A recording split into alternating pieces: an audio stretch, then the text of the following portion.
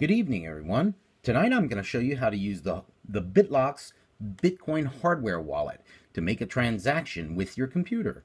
This is the desktop system that we're going to be using, connected by USB to your computer.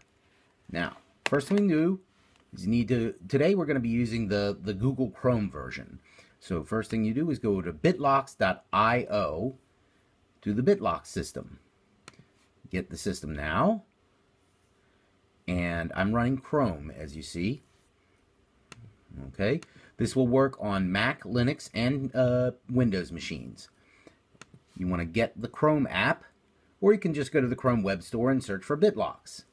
Now, I've already installed the app, so I could just launch it from here. You'd want to click on this space here and download the app.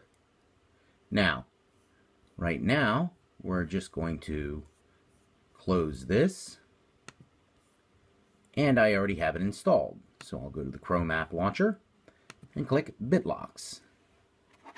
Now I've already initialized my device, and it's got 5 wallets on there.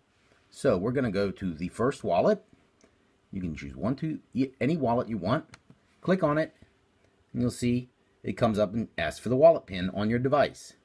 1, 2, 3, 4. So,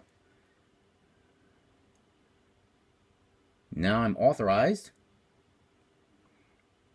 and it loads up the wallet. You can see in the background that it's waiting for data. It's now calculating all the addresses and the XPub. It shows the first address by default because the device does not know if any transaction has been done. It's finding the unspent outputs.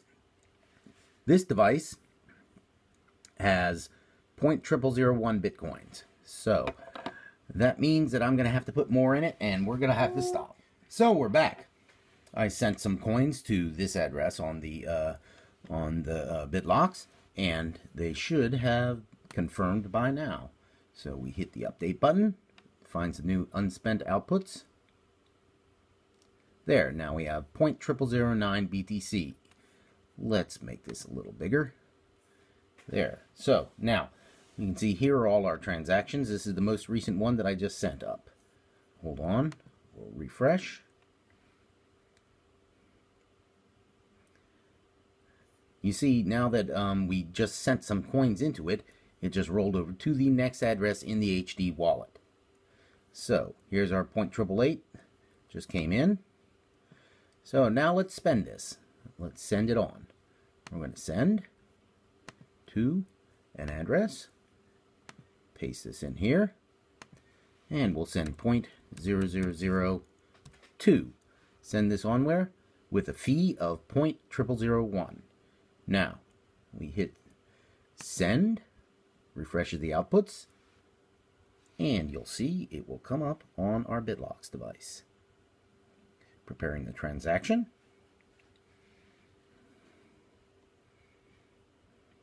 Send this much to this address. Yes. Now you'll notice there's probably some change from this transaction. The change address, because it's internal to the device, is masked, so you don't have to accept the change addresses. They're automatically accepted because they're coming back to you. So we accept the transaction fee. Transaction fee is also internally calculated, so you never get a surprise on the fee. Okay? It takes the original transactions and calculates the fee from them. So we accept the fee. It assembles the hashes, signing one of 2 hashes.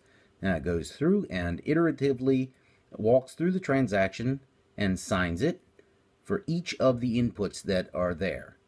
This is the first input is signing. Now the second input is signing. It has to go through there and check the inputs that they are of what's known as a high S, not a high S transaction. It goes back through and rechecks them once again. So now it's sending the data, submitting, and it's sent. Our transaction is done. Go over here, refresh, and here's our transaction. 0.0002 with a fee of 0.0001. No confirmations yet because I just sent it. That's pretty much how it's done. Thank you very much.